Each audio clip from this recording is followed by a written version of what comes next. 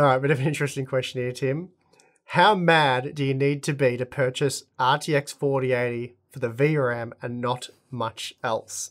So basically, I guess if put this sort of in a more serious context, you want, maybe you were looking at spending close to $1,000 US on a graphics card, so RTX 4070 Ti, that popped up and you thought, oh, this is what I want, but then you were not super wrapped with getting just 12 gigabytes of VRAM at that price tag. So, and I've seen a lot in the comments, people are like, well, I wanted to buy that. That was the card I'd planned on buying, but I guess now I'm forced to buy an RTX 4080 for $1,200 US thereabouts because I want the 16 gigabytes of VRAM. Yeah, I mean, how mad would you be? I know, like, no one put a gun to your head and made you buy it. I guess it could be a bit frustrating and annoying that NVIDIA aren't giving you more VRAM, but there are various reasons for that.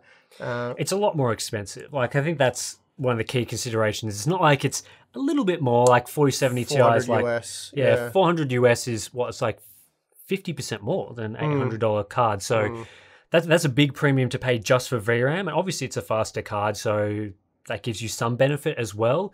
But I think if you're just deciding on VRAM, you have to weigh it up between, like, 12 gig is almost certainly going to be okay for most games today, and we've seen that. So, is it you save $400 now and you put that towards your next GPU upgrade and you upgrade a bit sooner to something? I think it'd be the better way to go about it. Yeah, I think that's probably a better way than sort of buying the more future-proof card today. And we've talked many times in these Q&As about how buying the future-proof product doesn't typically work out to be the better choice than buying the more sensible product now and then just upgrading a bit more often. Yep. So I imagine that would apply here as well. But again, it's a difficult discussion because the 4080 is faster.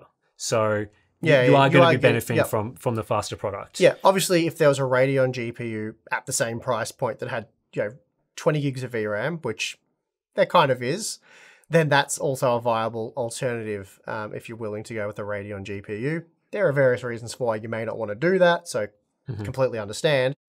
But yeah, that would be a strong argument for something like a 7900 XT, because what's that, like 8 gigs more VRAM on that thing? Yeah.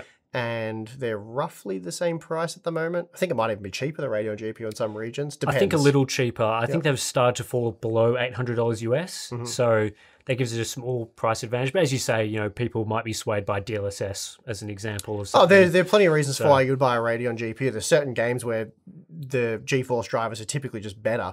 Fortnite is one of them.